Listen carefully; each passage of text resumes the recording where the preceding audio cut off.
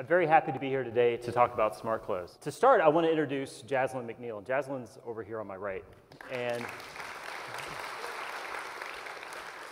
Jaslyn made the dress that she's wearing. And Jaslyn's actually a recent graduate of the College of Textiles at North Carolina State University, where I'm a researcher and I do research on the smart clothes.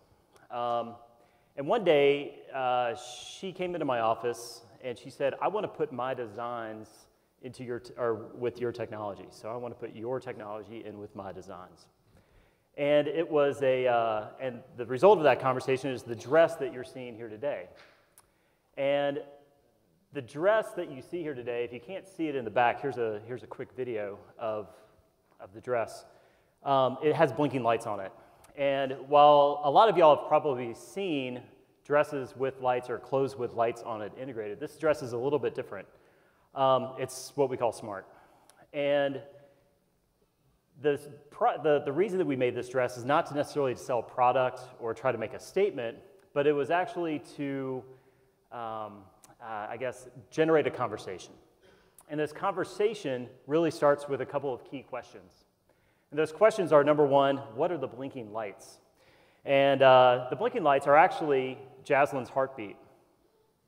So Jaslyn's heartbeat is these lights are actually responding to the activation of the muscles throughout the heart that are pushing blood throughout an entire body. So you actually, if you conglomerate or if you collect all of the signals from those, you actually get what's referred to as an electrocardiogram. This is what doctors use to monitor your heart's health. The next question is well, how do you do this? And we do this through the integration of sensors that we have in the shirt that are reading those signals, and then we transport those signals and we turn on and off LEDs or light-emitting diodes that we have integrated into the dress. The next question is really the most important one, and this is why I'm an educator. This is the thing that I'm looking for when I go out and I teach in my classroom or I go out to public audiences and I talk. And that is, well, what if you could do this? And that is, again, the most important question for me. It's what drives creativity, it's what sparks innovation, and it really is going to start the conversation about what we're going to have today, is if you had something like this, what else could you do? And so let's first identify a problem. And the problem is heart disease. If you look around the room, a lot of y'all are going to die from heart disease. Sorry. And in the South, we actually have a really bad problem with this. It's actually, we have a higher risk. But yet, as I look around the room, I don't see anyone that's actually measuring their heart right now. Nobody's monitoring it. The only person that I can actually tell that's monitoring their heart is Jaslyn. And that's because I can see it. But mind you, we don't want to necessarily see everyone's heartbeat. That would be kind of annoying, especially at night. So what could we do to get everyone in here to monitor their heart in a very effective way and a very inexpensive way? And that's some of the questions that we try to ask and answer within a center that we have at North Carolina State University called ASSIST. And ASSIST stands for the Advanced Self-Powered Systems of Integrated Sensors and Technologies. In really short, what we're trying to do is we're trying to create personal wellness systems so that you can monitor your own health and be more interactive with your healthcare provider and do preventative healthcare.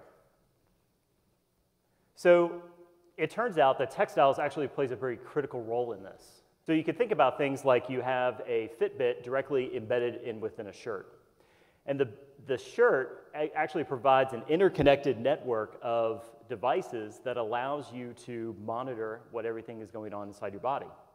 In addition, what happens is that it turns out that it's really easy to use. In fact, it's as easy as putting on a shirt. I think everyone did that here today, right? Okay, so an example is actually the shirt that I'm wearing today. So you can't see it because it's private to me. It's actually my undershirt, of course, is transporting the data of my heart health into this tablet.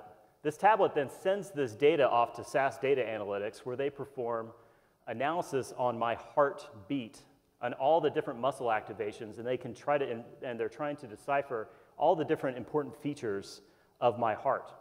And they're trying to relate this back to me so I can do something to make my heart healthier. And they're also relating it back to the healthcare provider so that they can inform me when I'm healthy. What's your name? Rose, can you hold my heartbeat, please? Thanks. Okay. So this is really a neat technology, but in all actuality, how do you actually get this into everyone's hands? And the first thing to do is to actually go and put yourself into a doctor's office scenario. Typically, you call the doctor and you schedule an appointment. You go to the doctor and they take a very small snapshot of your health at that moment. And then they send you on your way, and then you repeat this process over and over and over. It's really simple and it's pretty effective, but is it really effective enough to really monitor a health condition that's so important, such as your heart? What we really want to do is we want to integrate a wearable technology like the shirt I'm wearing, and we want to give this to somebody. And this shirt will actually be made by somebody what I refer to as a fusion designer. And this is somebody that understands the goals and the challenges of both the electronics industry, the textiles industry, as well as the health industry, somebody like Jaslyn. And Jaslyn will end up making a shirt for you that you'll take home. It'll transport the data out to the cloud to somebody like SAS where they do the data analytics. And then they push that data back to you so you can understand it as well as to your healthcare provider. And they call you when you need to go and schedule an appointment. This is what we refer to as a closed-loop health system. And this is really the important key towards preventative medicine. But that's how you actually get it integrated. Now, how do you actually get it produced? And these are some of the challenges that I see within the technology and that we study on how we can improve the ability to put this into market. And the first challenge is manufacturing. And so this was a recent trip that I took to San Pedro Sula, Honduras, where I was able to visit a t-shirt manufacturing facility. In this facility, they make 4 million t-shirts a month. They actually have, it's really amazing to see the scale, the efficiency, and the amount of volume that is coming of a facility like this. So so in a facility like this, they actually have in the very last step of the process, they have a room of 2,500 people where they're literally doing, they're sewing the individual panels of your shirt together, and then they put a logo or a label on it, and they package it in a box, and they ship it throughout the entire world. So if you want to create a new technology that can be made into garments, you have to go through a facility like this.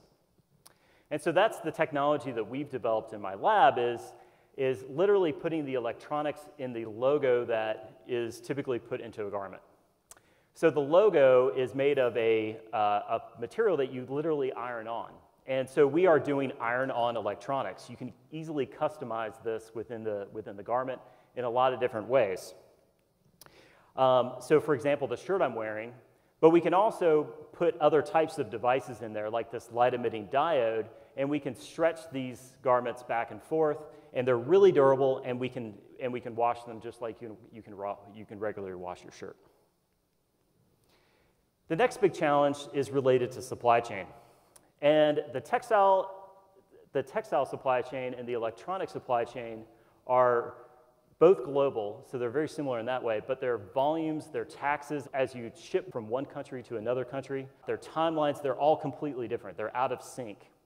And in addition, if you want to make a shirt that's customizable to you, you don't want to have to ship it all the way halfway across the world and then get it shipped back to you. By that time, it's irrelevant to you. So for this reason, it's really kind of a driving force for what we refer to as local manufacturing. And this is something that is coming back to the United States, where you can actually have all the different components of your garment made in a close proximity to where you're at. The next big challenge is, and probably the greatest challenge, is the fact that we're dealing with two conflicting industries. Specifically, in the electronics industry and the textiles industry, the goals are completely different.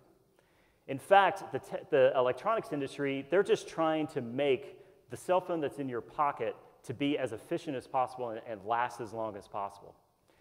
The textiles industry, we've been around for thousands of years trying to make the shirt that you're wearing as comfortable as possible in whatever environment that you want to be in. What the challenge is to create multidisciplinary people that understand the goals and the challenges of each one of these communities. And it's people like Jaslyn that we're trying to create. And what we have around here is a really kind of a special opportunity. We have places like the College of Textiles. We have resources through the cutting edge technology that we have in places like the Assist Center. And then we have the broad network of people within the local area around us that can make the people like Jaslyn that start the conversation and make us ask, what if you could do this? And with that, I'd like to say thank you to Jaslyn, and I'd also like to thank you all for your time.